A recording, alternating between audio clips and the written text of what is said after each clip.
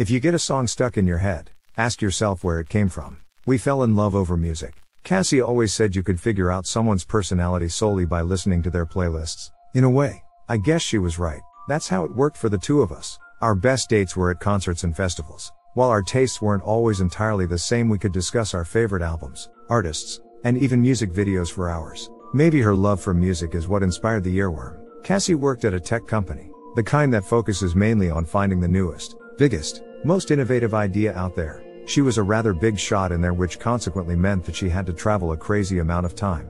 I remember when she told me about earworm for the first time. Her eyes were shining so bright. Earworm is basically a little device that you plant inside your ear. You get them in a set of two. One for yourself and one for your significant other. When you get a song stuck in your head, they will hear it too. Having a song stuck in your head can be pretty annoying in my opinion. So I wasn't entirely sure why she was so excited about the thing. Well, obviously music is only the first step. But don't you think it's absolutely insane that we are able to do this in the first place? She said as her eyes grew even bigger. Can you read thoughts with it as well? I asked. Why? Are you afraid I'll hear all your dirty little secrets? Cassie laughed. No. Of course not. Although if the technology becomes more advanced, maybe we can in the future. She raised an eyebrow. I didn't particularly like the work she did or how her ethical boundaries seemed to become more blurry each day. Cassie was in no way evil, but I believe sometimes she got so excited over all the possibilities of innovation that she started ignoring downsides. Not everyone would like what they were coming up with. Although if you think about it, many were and still are wary of smartphones when they came out. We've all accepted being tracked. Soon enough we probably would be alright with something reading our mind. Though for now, it was only music. Music that my love and I would share. The annoying earworms as well as the songs that came to our mind when we thought of each other. A way for us to share our biggest interest while we were apart, as Cassie had to go abroad for 2 months to introduce Earworm to their partner company. I will be working crazy hours and I won't have much time for anything else. I just want us to stay connected as well as we can. You'd help me test the advice as well. She grinned.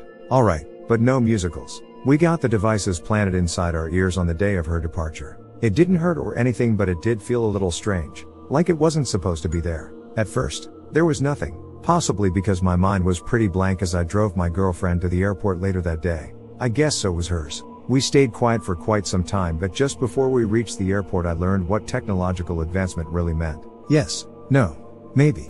I don't know. Can you repeat the question? Cassie suddenly started singing.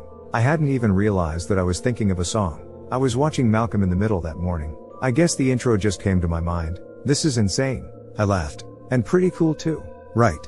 She asked. I guess. It's definitely different. We'll take them out when I get back. If you want to, she said. Depends if you're gonna torture me with your terrible taste over there. I joked as we got her suitcase out of the car. I hugged her, we kissed goodbye, and that was it. For hours there was silence. Until she texted me that she had landed. I read the news today. Oh boy. About a lucky man who made the grade. She was listening to music now. I heard it very faintly. Like background music in a movie. I lay in bed just listening to what Cassie heard in her ears all those miles away. He blew his mind out in a car. He didn't notice that the lights had changed. The following days we hardly called or texted. Our communication went mainly through music, and it was the most exciting interaction we'd ever had. Sometimes I would be doing something absolutely mundane, like getting groceries, when I suddenly heard a song I loved as a kid but had completely forgotten. I had to keep myself from smiling like a moron in public because Cassie would listen to some trash hits to get my attention and annoy me. We made a game out of it. Who could find the most obscure hits that we would both have stuck in our minds? It was even more interesting when we were listening to music at the same time. Only one of the songs would get stuck in both our minds. Or sometimes I'd get hers and she'd get mine. It was pretty exciting until it wasn't anymore. As with any other type of technology, you get used to it quite quickly. And then you either get addicted to it or you will be bored out of your mind.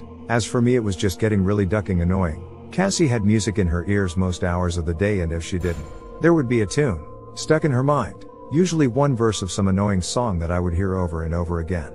As we were in different time zones, sometimes I'd hear music until the latest hours. My sleeping schedule was absolutely wrecked. All I was longing for was a little bit of silence. Just a moment alone with my thoughts and without another sound. I couldn't believe I'd ever reached that point in life, but I was sick of music. Cassie begged me to keep the earworm inside just a little longer. She and her team had a big meeting ahead of them and they needed the data they were collecting through us. Can you just try to listen to a little less music? Or maybe shut your mind off a bit? I asked her over the phone. Cassie stayed silent for a moment. Yeah, I can try. I always wanted to meditate, she joked. And I won't listen to music when it's nighttime for you, she promised. And for days she kept that promise. We still heard each other's earworms at times, but it went back to being nice. On my birthday she woke me up with my favorite song. She had to get up at 3 a.m. for that.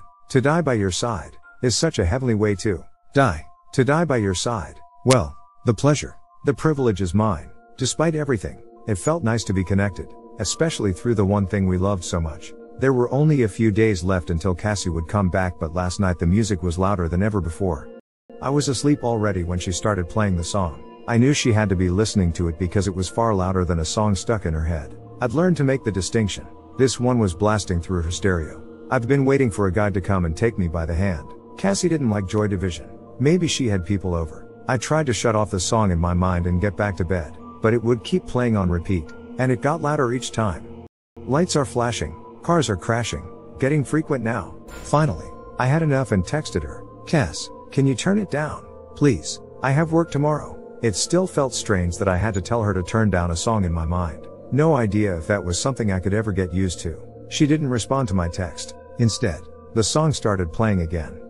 "I am watching you. I am watching. Oh, I'll take no pity from your friends." My ears were almost bleeding. I was entirely fed up with her. I started thinking that she was pissed at me. Maybe I'd forgotten something important or hell knows what, and she wanted to punish me. I felt a migraine settling in. It really drove me nuts. I was so close to just ripping that implant out of my ear. But then all of a sudden I heard something else. Joy Division was still playing, but it was mixed with a different tune now. "So when you're near me, darling, can't you hear me? S.O.S. And the love you gave me. Nothing else can save me. S.O.S. ABBA. Seriously." I texted her again. "Cass, are you watching Mamma Mia again? You promised no musicals." Again.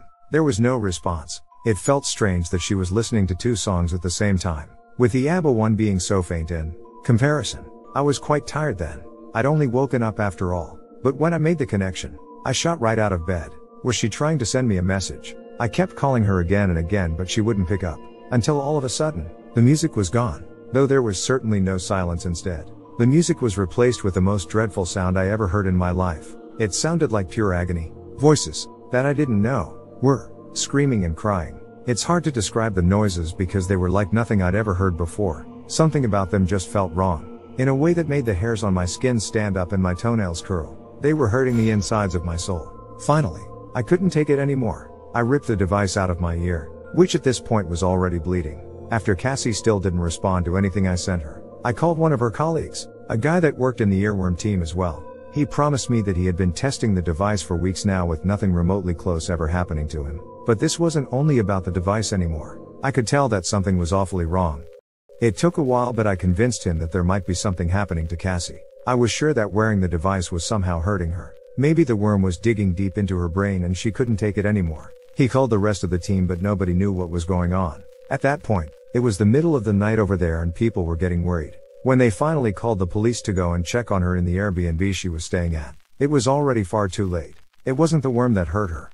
Cassie had been brutally murdered by some monster that the police still haven't found. When the police broke into the apartment, the Joy Division song was still playing on repeat. The song that was supposed to overshadow her screams. I haven't listened to any music since I lost my sweet Cassie. I don't think I will ever enjoy music again. All I hear now is the sound. The last sound I heard before crushing that implant. It will follow me until the day I die and maybe even beyond. I believe I heard what death sounds. WTF, almost ruined music for me there. The music lover in me has feelings about this. I am so sorry you lost such a unique and special person. I can't help but ask, what does death sound like? Glad I am not the only person that judges people by their playlist, and to be honest, I am okay if people judge me by that way too. If people judged me by my playlist, they would think I was some depressed lovesick loser. I just like the beats those kinds of songs usually have.